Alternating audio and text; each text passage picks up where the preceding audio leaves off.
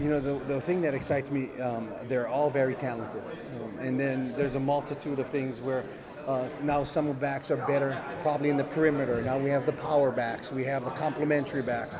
So all 6 of those backs bring a little bit different attitude, but they're all competitive. They all run tough, they're mentally tough, and they're professional. So it now comes down to who's paying attention to detail and doing the things right all the time, and who separates themselves from being the best back in the room. You, as a coach who has been here in the last head coaching, and now you've been here for a year with Kenny. Yes. How have you felt now that you've been working with Kenny for a year, how this program has kind of evolved and gotten to the point where it is now? I think Coach Dillingham has done an incredible job coming into what he came into and trying to build a roster. Nowadays, it seems that every season you got to build a brand new roster, and that's in every sport, right?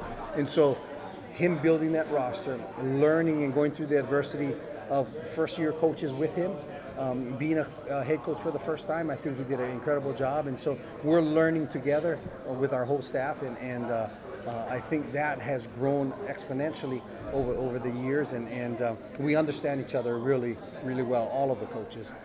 And with that being said, we know exactly what we want for our roster, and those are what we're recruiting to, and that's what we are going to build our team with. And just based on last year, are there any lessons that you can take away from a difficult season like last season that you can start implementing into this spring session? Absolutely.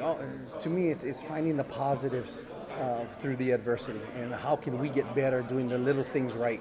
We ask our kids to do the little things right. What can the coaches do to get the little things right, build that roster and that trust? But what I've learned is that if you keep what we call the grit about it, the grinding part, if you keep the grit and grinding and trust the process that Coach Dillingham has in place, I think that will come out very, very good.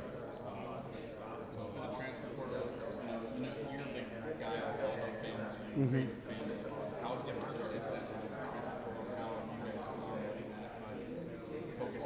Yeah, it's hard. So within the off season, you have to do as much as you can from that part, so the players start learning about each other, and that's what the coaches do, because you've seen a new kid in your room every 1 or 2 years, and that's hard.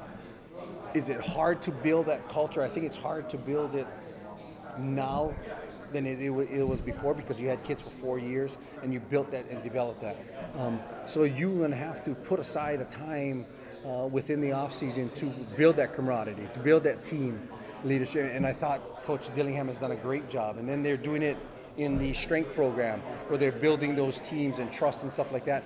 It's very hard now, and you see it all around the country. It's very hard, but I think the little things that you try and you, as consistent as you can be, I think Coach has done a great job doing that.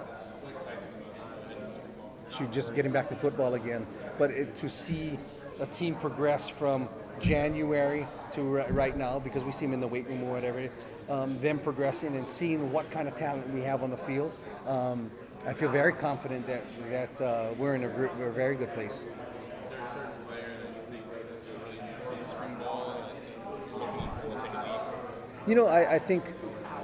I think all positions, but of course, to me, the number one position is quarterback position, and that holds true at the high school, college, and NFL level. Whoever has the best productive quarterback usually is there at the end, and so I want to see how that plays out.